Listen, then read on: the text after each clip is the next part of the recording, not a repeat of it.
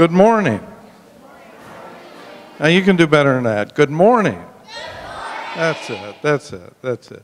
Now, I see some of the kids are back there. Now, all the kids should be up front here, okay? So you can really, well, all of you, you're okay. I mean, any of them that are back in the audience, if you want to come up here, you know, you're welcome to.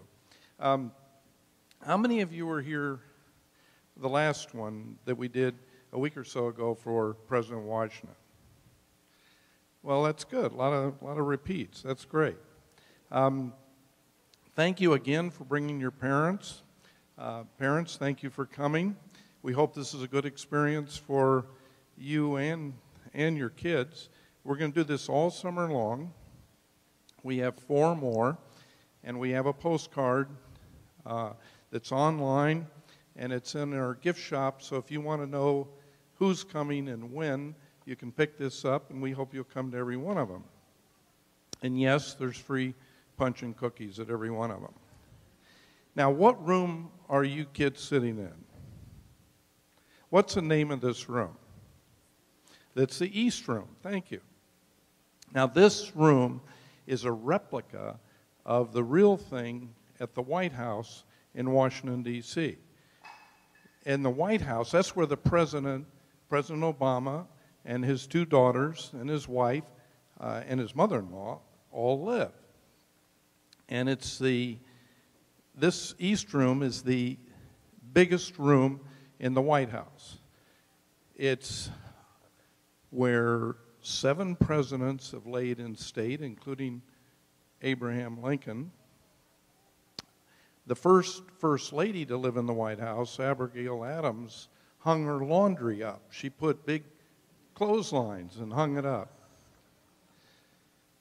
Abraham Lincoln's kids, or son, Ted, brought his goats in here when the weather was bad outside. And lots of presidents' kids have played in here. They roller skated. They ruined the floors. None of you have roller skates, do you? Nobody? No, I mean on. Oh, you have them at home. Okay. You can't bring them here. But anyway, it's a famous room. President Nixon's daughter, Tricia, was married in the Rose Garden, which we have a duplicate of outside, and then had her reception in the East Room at the White House. And President and Mrs. Nixon also started Sunday worship services in the East Room. Now, you're here today to hear the 26th President of the United States, Teddy Roosevelt. He was involved in the East Room, too, because he led the Rough Riders, this great military group during the Spanish-American War, and he had a reunion of them here. And also, one time when he had a dinner for the senators and the cabinet, members of Congress, as entertainment, he didn't bring in outside piano player or anything. He brought in some Chinese wrestlers, and he wrestled them himself. He was that kind of a guy. He was a great president, and I'm excited and proud that he's here today to talk to you. So here's what we're going to do. I'm going to bring him out. He's going to talk to you for a few minutes, and then he'll answer questions. So kids, get some questions ready, and then after he speaks, I'm going to bring this microphone around, and if you have a question, you raise your hand, and then when I come over to you, you stand up, and you state your name in the microphone and ask the question, okay? Then after the questions and answers, he's going to stand up here, and you can line up and meet him, and your parents, if they have cameras, they can take your photograph with the president. Then we're going to go in the back and do coloring. There's pictures of his birthplace and of him, his family, and you can color those and take them home and scotch tape them to your living room walls or nail them, put them up in your bedrooms and that sort of thing. Put them on the refrigerator. And we have punch and cookies. So, boys and girls, ladies and gentlemen, please stand and welcome the 26th President of the United States, Teddy Roosevelt.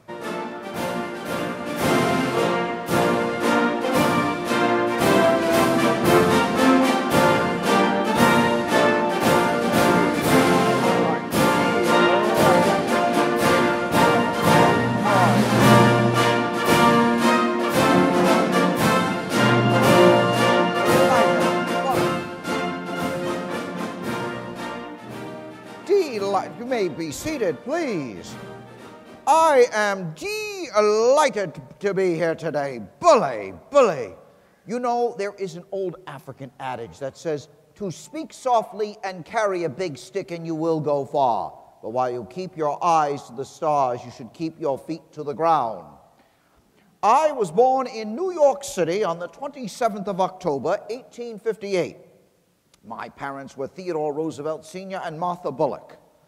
But my earliest memories of childhood were of being sick and weak and suffering from the ill effects of asthma, having trouble breathing. And I remember my earliest memories of my father carrying me upstairs. And I recall after a trip to New England when I was about 13, I had met boys my age, and I had trouble keeping up with them and actually got into a fight with them. And I couldn't hold my own, and I told my father about this. And I have to tell you about my father. He was the finest man I ever knew. He said to me, Theodore, while you build up your mind, you must also build up your body. He also later told me, when I went to college, to remember my morals, my health, and then my studies. But you know what he did? He built me a gymnasium, and there I exercised to overcome the ill effects of asthma. Do you want to? Why don't you young folks stand up? Let's do some exercises right now. Very good. Now, follow me. Put your hands out like this. Like this. 1, 2, 3, 4. 1, 2, 3, 4. 1, 2, 3, 4. 1, 2, 3, 4. Very good. Now, out again. Let's squat. 1, up, and 2, and up, and 3, and up, and 4, and up, and 5, and up, and 6, and up. Very good. Now, let's do some push-ups. All right. Down on the ground. And 1 and up, and 2 and up, and 3 and up, and 4 and up, and 5 and up. Very good, very good. Bully, delighted. You see, by exercising, I overcame the ill effects of asthma. And that has led me to an important belief that I believed in all my life. The idea of the strenuous life, that one must be willing to go in there, take risks, even if one is knocked down, but to come up again and to continue fighting for what you strongly believe in and to achieve those goals, as I have. Yes. Well, as I said, I went to Harvard University, and when I was there, I happened to write one of the first of many books I was to write throughout my life. This one was a naval war, a history of the Naval War of 1812. And when I was there, I met a lovely young woman by the name of Alice Hathaway Lee, and we were married in 1880. The following year, at the age of 23, I was elected the youngest member of the New York State Assembly. And then one day in February of 1884, I was on the floor of the state legislature in Albany, and I had received a telegram. A daughter, Alice, had been born to me in New York. So I rushed back on the train back to New York City. But when I arrived at our home in Manhattan, my younger brother Elliot greeted me, and he said, "There is a curse upon this house." You see, my mother had died that day, and my wife died later that night. I felt as if the light had gone out of my life. But I knew I had to overcome that grief. And you know what I did? I lived out one of my childhood fantasies. Has anyone here ever wanted to be a cowboy and be a rancher and live out in the West? Well, that's what I did. I went out to become a cattleman. And does anyone want to help me on my ranch? Do I have anyone who wants to volunteer and help me? Yes, would you like to help me? Yes, do we have anyone else who would like to help me? Yes, right over there. Please, come on. I need someone to help me out because we've got to, come on. Let's get on our horses. Very good. I went out there, went out west. Well, come on, ride. Let's ride our horses. Come on, let's go. Hasty yonder there, fellows. Oh, yes, my Eastern dude ways sometimes came out.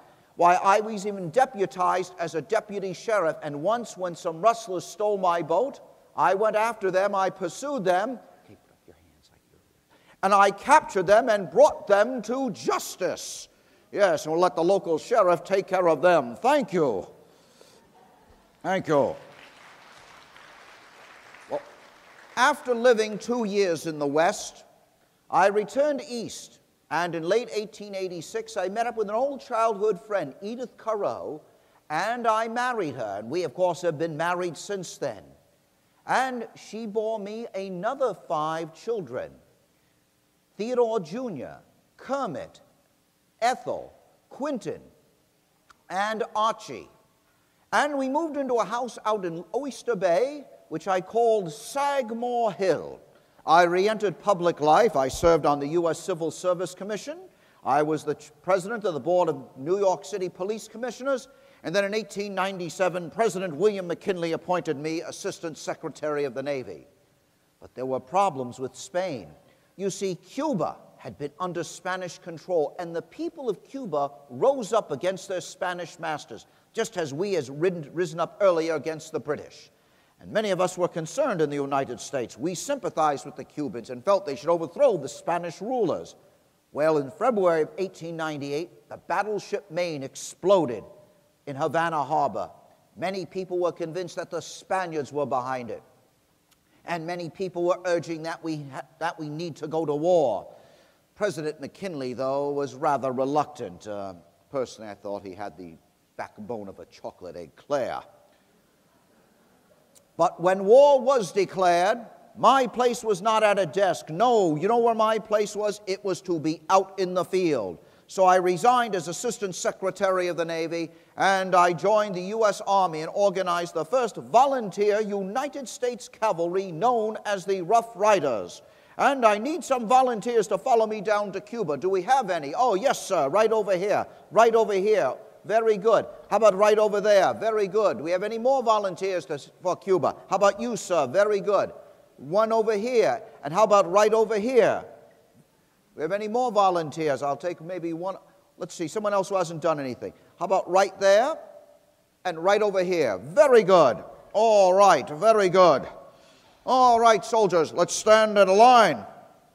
Facing that way. No, this way. Oh, I can see they're going to need some good training. All right, soldiers, attention. Right face. Follow me. Over hill, over dale, we will hit the dusty trail as the caissons go rolling along. For it's high, high, he in the field artillery. Count out your numbers loud and strong. 1, 2, for wherever you go, you will always know that the caissons go rolling along. Keep them rolling as the caissons go rolling along. Now, we still had to get to Cuba, and we finally arrived there in July of 1898. And we were ready to attack the Spanish fort at Kettle Hill. Are you ready to follow me up Kettle Hill to attack the Spanish fort at San Juan Hill? Follow me. Charge! Very good. We captured the Spanish fort at Kettle Hill and San Juan Hill. And as a result, it made me a national hero. I returned to New York, a national hero, and I was asked by many people to run for public office. But first, I think we all should give a salute to our Rough Riders right here. Thank you all very much. Very good, very good. Well, I returned to New York, and I was asked to run for public office. I was elected governor of New York in 1898. And as governor, I sought to carry out what I believe is that government should be used to help the people and to serve the interests of the public and do what is right for the public and not necessarily for just a few privileged people.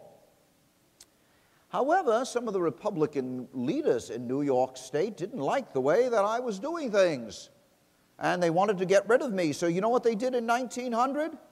They had me nominated for vice president of the United States to run with President McKinley for his re-election.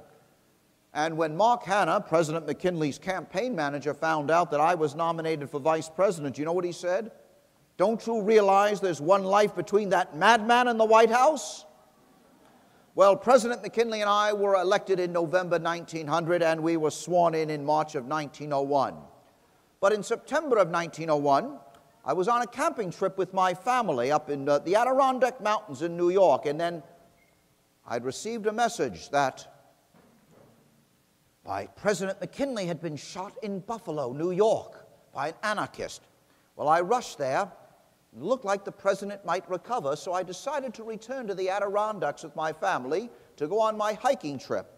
And then I was up at Mount Marcy, the highest point in New York State, that day in September of 1901, when I received another message. The president's condition had worsened. I knew I had to rush back to Buffalo immediately. And I remember getting on that horse and cart, and I was telling the driver to go faster, to go faster, to go faster. We must get to Buffalo. We have to get there as soon as we can. And then we boarded the train to Buffalo. And then when I arrived there, I found out that President McKinley had died. And at the age of 42, I was sworn in as the youngest and 26th President of the United States. It's a terrible way to come into the presidency this way, but I have to give it the best of my ability, and I did. You see, I believe the presidency should be the great bully pulpit to fight the fundamental fight for democracy. I believe in a square deal for the American people, that there should be equally good service to everyone, regardless of your class or your station in life. Why, when coal miners went on strike, people needed coal to fuel their homes, to stay warm. So you know what I did? I did not intervene on the side of the coal miners or of the mine owners. I intervened on the side of the American people, brought both sides to arbitration to show that the government was there to work for the people. Yes, and one day I read a book called The Jungle, written by Upton Sinclair. And it revealed all these terrible conditions, the way sausages were made. So I urge the Congress to pass the Pure Food and Drug Act. It will not be consumer beware, but the public be protected. And probably my greatest domestic achievement was the conservation of our natural resources. Don't you believe we should preserve our environment? I think you all do. It should be preserved for future generations. So as president, I saw to it we created over 100 million acres of new national forests. We created new national parks. We expanded Yosemite Park. I made the Grand Canyon a national monument, and I created the first wildlife refuges. But there's this great story that really reveals my interest in conservation. I was on a camping trip in Mississippi, and someone had found a bear cub, and they brought it over, and they wanted me to shoot it. Well, what do you think I should do? Should I shoot the bear cub? No, that's exactly I did not. Well, when they found out I refused to shoot the bear cub, a toy manufacturer in New York found out about it. And you know what he honored me with? The teddy bear. And we are now emerging as a great power in the world, and it's not a question of whether we're going to play a role in the world or not. We are, but are we going to play it for good or for ill? For example, I found out we had a problem. If you wanted to sail from the east coast of the United States, say from New York City to San Francisco, you know how you had to sail? All the way around the tip of South America. Now, is there a shorter way? Does anyone have an idea for a shorter way that we can get through? Yes, sir. What's that? We could build a railroad. Well, we did build a transcontinental railroad, but what if we need to ship things by water? Does anyone have another idea? Yes, sir. We could build a canal. Do you have any idea where we could build that canal?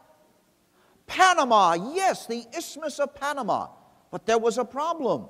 Panama was controlled by Colombia, and I tried to talk to the Colombian government, but I had no more success talking to those jackrabbits than I could nail currant jelly to a wall. But you know what happened? The people of Panama decided to rebel against their Colombian masters. So I sent a warship down there to support the people of Panama in their revolution. We recognized the new Republic of Panama, and we signed a treaty giving us a 10-mile wide strip of land across the Isthmus of Panama to build that canal. Oh yes, the Congress is debating about the treaty, but let them debate about the treaty, because while they talk and debate about it, the building of the canal goes on. And do you also know that I was the first American president to receive the Nobel Peace Prize? Yes, I did it not for saying something, but for doing something. Yes.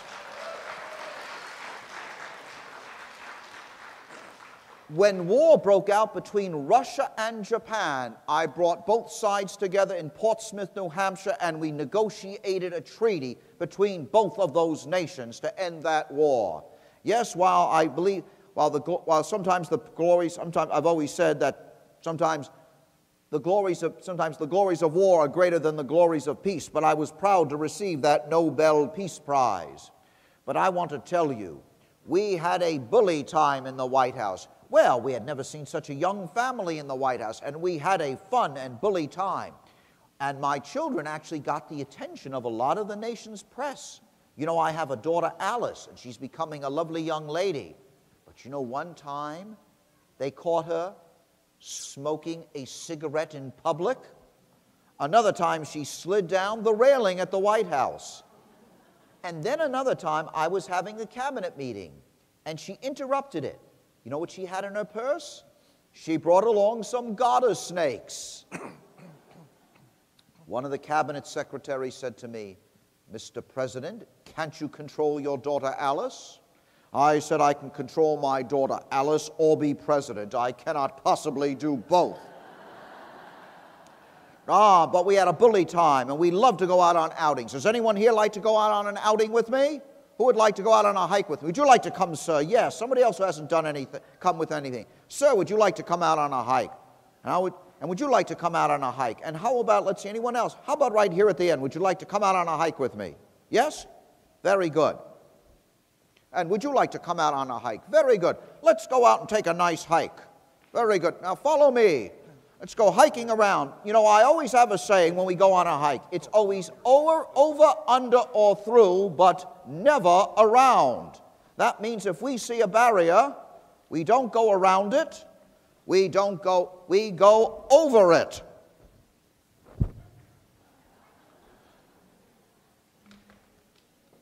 Very good. Bully, bully. I remember one time I was out. Oh, yes, I would always take my morning rides, and I'd startle people when I was riding through Rock Creek Park. Another time, the ambassador from France was with me, and I made him wade through the Rock Creek Park up to our knees. But I have to tell you something else. Oh, yes. Why, one time, I didn't tell you, my son, Archie, was ill. So you know what my youngest son, Quentin did? You know what he did to entertain his poor young brother who was bedridden? He snuck his pony into the White House elevator and brought it up into his brother's sick room. Oh, yes. And, you know, recently we've had a wedding in our family. Yes, you like to attend weddings? Well, let's get the wedding party ready. Okay, you two fellas right over here. Sir, you get right over here. Get behind him. Good, and you two right here. Yes, and I need you right over here. Yes, we recently had a wedding in my family. You may know of my niece, Eleanor Roosevelt. Well, she married a distant cousin of ours, Franklin, and I gave Eleanor away. And I understand, though, that Franklin is a very politically ambitious man. Yeah, well, you have to understand, they're from the those are the Hyde Park Roosevelts. They're the Democratic side of the family. We are the Oyster Bay Roosevelts. We're the Republican side of the family. And, well, Franklin's quite ambitious. You know, he'd like to be like his cousin Theodore, a member of the New York legislature, which he already has been, the Assistant Secretary of the Navy, which I have already been, and I also understand he desires to eventually become governor of New York and, believe it or not, President of the United States. We shall see. We shall see. You know, one time, my good friend, the British ambassador Cecil Spring Rice, once said about me, "You have to understand that the president is about 6 years old." Henry Adams says I was pure act. And a relative of mine once said about me, "You have to understand about Theodore. When he goes to the wedding, he has to be the bride. But when he goes to the funeral, he has to be the corpse." Well, thank you all very much for enjoying the White House. Oh, yes. My children used to roller skate through the White House. Well, in 1909, I decided to retire as president, and I asked my good friend, the Secretary of War, William Howard Taft, to run in my place, and he was nominated and elected.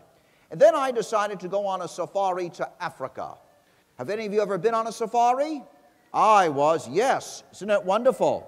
We went out to Africa, where we went around hunting animals, and I shot and killed a lion as well as an elephant. And you know what? If you go to the Museum of Natural History in New York today, you can see them mounted on display. And that was my contribution for the conservation effort. But when oh yes, you don't understand. Hunters are actually great conservationists. We realize we have to preserve the environment as well as control the animal population. But when I returned, I was very unhappy with President Taft, because I thought he would vigorously carry out the policies that I had started as president. So I challenged him for the nomination. I actually won some of the new presidential primaries we had that year. But the party bosses thwarted and stopped what the people wanted to do, and instead nominated President Taft. So I left the Republican Party and started my own political party, the Progressive Party. I said, I'm stripped to the bluff. I stand in Armageddon, and I'm ready to stand and ready to battle for the Lord. I told the people I feel as fit as a bull moose, and I went out and ran the most vigorous and strongest independent candidacy for president in our nation's history. But one day in October of 1912, just a few weeks before the election, I was in Milwaukee, Wisconsin, and I was going to get in my car, and a man stepped out from the crowd and shot at me. Well, what happened was, he happened to hit my my glass case made out of steel and my speech book. It wounded me, but it slowed down the bullet. But I was still strong enough that I still went on to speak for another hour. And then they took me to a hospital. Well, because of my glass case in the book, it slowed down the bullet, and it came within a quarter inch of my heart. But I survived. After all, it takes a lot to kill a bull moose. Well, I did not win that election. Woodrow Wilson won it instead. But I still wanted to go out and do things in life. I wanted to go out down to Brazil, down to the Amazon River, to explore a new unexplored river. Is there anyone in there who would like to come with me on this journey? Very good. Anyone has not helped? Yes, how would you like to come down with me? Would you like to come down, sir? Please. Anyone else who has not done anything today? I don't think you have you? No. Why don't you come down? Anyone else who has not done anything yet? How about you, young lady? Good. Very good. All right. Very good. Now we're going to go down. You ready to go down? We're going down to the Amazon, but we're going to explore a new tributary of the Amazon. It's called the River of Doubt. You see, it had never been explored before. So are you in your boats and you got your paddles out? Let's start paddling. You got to watch out for it's very dangerous down here. And you know, we could also watch out. We might get infected by malaria because of the mosquitoes down here. And I think you're going to have to help me get back. I became ill on that journey, and you're going to have to help me. I didn't think I was going to make it back, but we eventually did. I don't know how I made it. I lost a lot of weight on that trip and lost a lot of strength. But we explored that new river, and it was no longer called the River of Doubt, but it was now named after me, the Roosevelt River. You know, I had lost a lot of strength and a lot of weight on that trip. And my relatives asked me, Theodore, why did you go? You know why I went? I told them, you see, it was my last chance to be a boy. I want to thank you for helping me out on that journey and helping me get back to civilization. Thank you. When we entered the Great War in Europe in 1917, like 20 years earlier, I felt my place was to be at the front. I even offered to raise a division, a Roosevelt division, to help fight in that war. But President Wilson turned my request down. Personally, I felt he never had the backbone to be a man. But my 4 sons served at the front and proudly served at the front. But one day, in July of 1918, I received a telegram. My youngest son, Quentin, who was a flyer, was shot down and killed in action. Seems as if a lot of the fight had gone out of this old lion. But now, here I am, in the twilight of my life. You know, just the other day, I was talking to my wife, Edith, and I said to her, "You don't know how much I love Sagamore Hill. And when death takes me, it will have to take me when I am asleep, because if I am awake, there definitely will be a struggle. Nobody enjoyed being president as much as I did." Thank you all very much. Thank you, Mr. President. Delighted. Now, if any of you have any questions, you raise your hand and stand up, and I'm going to give you the microphone, and then you state your name, okay? Who has the first question? Now, I know you girls are raising your hands a lot. Do you have a question? Well, you think about it for a minute. Anybody? You do? Okay, come on up here. There you go. State your name. That's the question. My name is Brayden. And how did you make the house? How did I pick my house? Very good question. It was built up on a nice hill, and I thought, what a lovely house. Actually, we were originally going to call it Leholm after my first wife, but she passed away. But we decided to name it after an old Indian chief, Sagamore. That's how we picked the name for the house. Okay, right here. My name is Nolan, and Theodore, when were you born? Where was I born? When was I born? Does anyone remember when I was born? Yes, sir. October 27th, and you remember the year? Not 1858. My goodness. For me, it's still 1919. My goodness, I don't plan, I would love to live to be 100. My name is Charlie, and you remember you said you were a Republican? Weren't Yes. you a Democrat originally? No, my family has always been Republicans. You're thinking of my cousin Franklin and his family. Any parents have a question? Okay, where? Let's see. We have a question. You did? Okay. Which one? Young fellow right here. My name is Matthew, and I was wondering how old you are.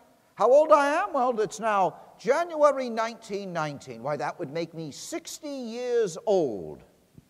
Hi, my name is Adam, and how did you get into politics? How did I get into politics?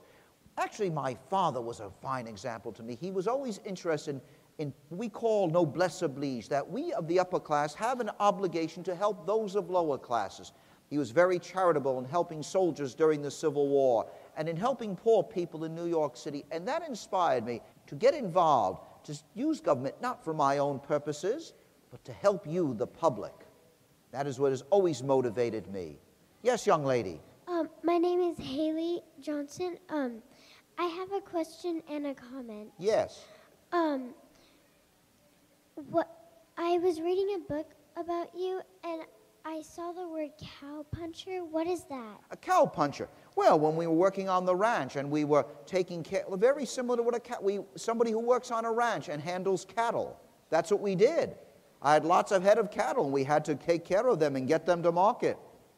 And I had a report on Eleanor Roosevelt, and I made a puppet on her but I forgot it at home. Well, I hope it's a very good one, and I hope I hope you get a good grade on it.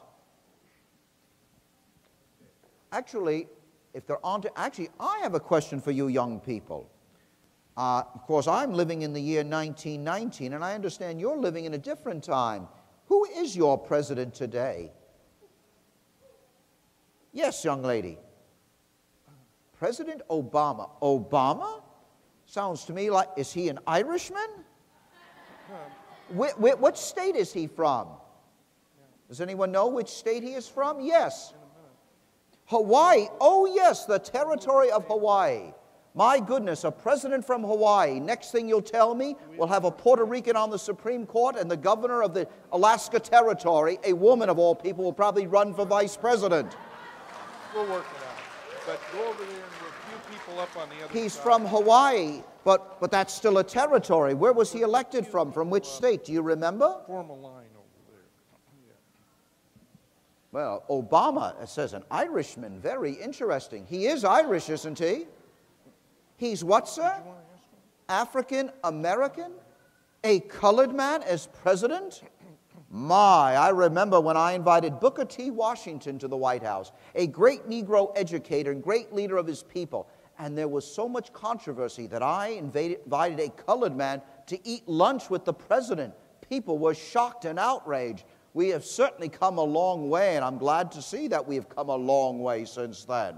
Why, even in my time, I even appointed the first Jew to the cabinet. Oscar Strauss, and President Wilson has nominated Louis Brandeis to the Supreme Court. Why, who knows? Maybe one day we'll even see a Catholic elected president. Mr. President, we Yes, have one last question over here. Yes. Did you have one? My name's Whitney. Whitney. Yes, Whitney? What year was when your son died? What year did my son die? It was in July of 1918 that my son, Quentin, was killed in action. Now, ladies and gentlemen, what we're going to do now is thank the President for coming. Thank you very much. Thank you.